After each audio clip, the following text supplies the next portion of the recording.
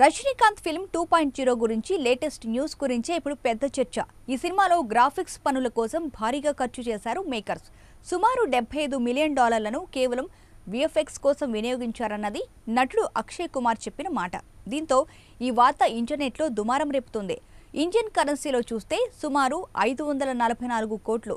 VFX కోసమే ఇంత ఖర్చు చేస్తే సినిమా బడ్జెట్ ఎంత?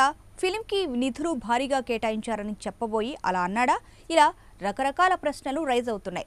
దీంతో అందరి చూపు టీజర్పై పడింది.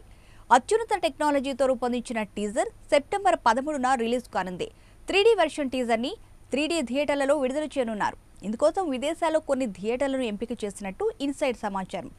2D వర్షన్ టీజర్ని నార్మల్గా యూట్యూబ్లో రానుంది. దేశంలో ఫస్ట్ టైం పూర్తి 3D టెక్నాలజీ కెమెరాతో షూట్ చేసిన సినిమాగా 2.0 ఘనత సాధించింది.